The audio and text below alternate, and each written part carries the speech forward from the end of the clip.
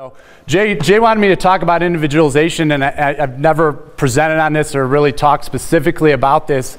This is really difficult because it's individual, right? So that's the answer to every question, right? It's always going to be, it depends. And so I had to ask myself, like, systematically, how do I do this? And it's not always systematic, right?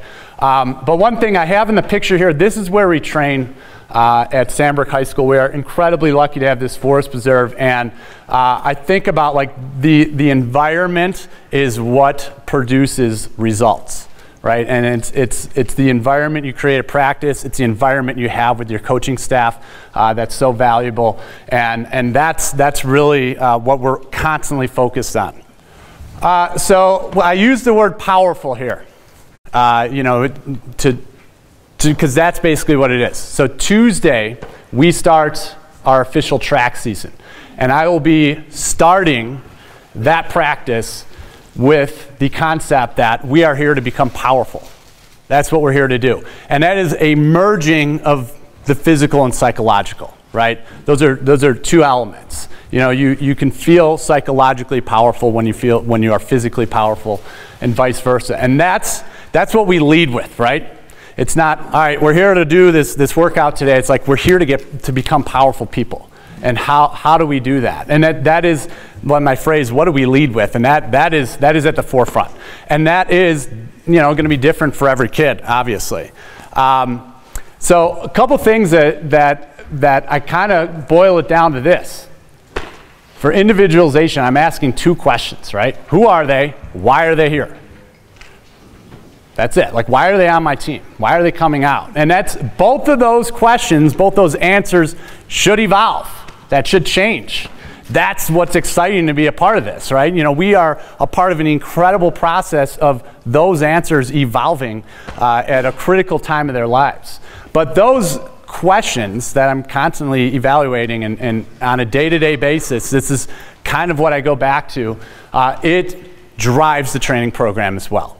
It helps me make decisions for the training program, what races they're going to run, all of that. So the first things, you know, I'll ask, you know, we'll get some jamokes on Tuesday who come out who've never run, and, you know, they have no athletic history and stuff, and they're like, well, I don't know if I want to be here. That's an incredibly different person than, you know, a freshman who comes in who's like, I don't know, Lucas Versbekas, who's been training for triathlon since he was 7 years old.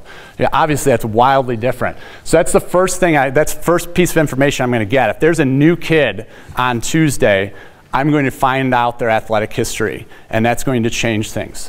One thing you'll see in the training portion quite a bit, I'll touch on it here, is that I never want someone to run with crappy form. First day, you're not just going to, like, let's go run 15 minutes. No, that's not what we're doing. I never want them to program in a bad pattern of stride or form. So that's not what we're starting with. So if someone has no athletic history, for instance, on Tuesday, and for the first 2 weeks, we're going to do athletic stuff with them. We are going to just get them to a point where when they do go run, it's something a little bit stronger. They move the needle a little bit. They can tolerate running a little bit. They're not just patterning bad stuff. So for some kids, like, we have an athletic development day for those kids who have no background in sport, you know, even after they've been out for a while. It's like every Thursday, pretty much, they're going to go in and do ladders and jump rope and step ups and just short hill sprints, just to get them a little bit stronger, a little bit more athletic, a little bit, you know, they're more stable, you know, their posture is going to improve. All those things, we're going to work on that if they lack athletic history. But even if they have athletic history, that's not it. We still got to check and see, because I'll show you an example in a second of someone who had a strong athletic history but still had some bad mechanics.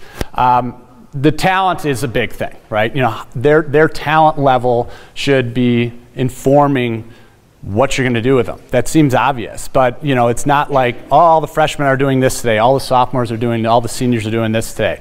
It's, you know, it depends on the talent for sure. You know, what they can probably tolerate. So, and sometimes the talent of the athlete, like the aerobic element of it is way ahead of their mechanical element. So aerobically, they can tolerate all sorts of work, but mechanically, they could tolerate very little. So those are things we're evaluating as well. Their emotional well-being is certainly something we are evaluating.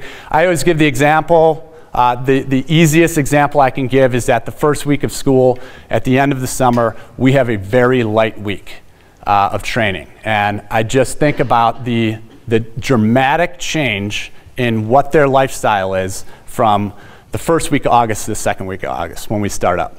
It's an insane change when you think about what their lifestyle, what it looks like. So that week is going to be light because I'm going to allow them to adapt to, lifestyle of school. Sleep is down and all these other things. Stress is up. So that's a really easy one, but you're constantly checking in. I have a runner at a D1 program. I won't mention where right now, but they do a running log. And I just saw him a couple days ago, and he came back and he said, "You know what? I really miss. I want my coach to ask me how am I doing." It's like I miss that. Like that's the first question I ask every single day, every time I see someone. How you doing? How you feeling? First question. And I do care about them, but it's really for training. Like that's what I'm really trying to get at. Like how is this going to inform what we're going to do and maybe need to adapt and where are they at? So that's constant checking in and that's effort. Getting around and just having those small conversations. Sometimes you're tired and you just don't want to have 50 conversations with kids, but it's so important. Obviously, and I'll show you the example, the one kid I was alluding to with mechanics. Evaluating their mechanics should change. I'll show you how I do that. I am not a biomechanist by any stretch. I'm not an expert. I've learned a very basic amount of what running form could look like or can look like and should look like in some cases. And I'll show you how I integrate that in with being far from an expert. And then their personality, that should matter too. And that's going to apply to what events are doing and everything else. So I'll show you all how this kind of plays out in a second. So conclusion is you got to be ready to care and you got to be ready to put time in. That's it. You got to be ready to care about these kids.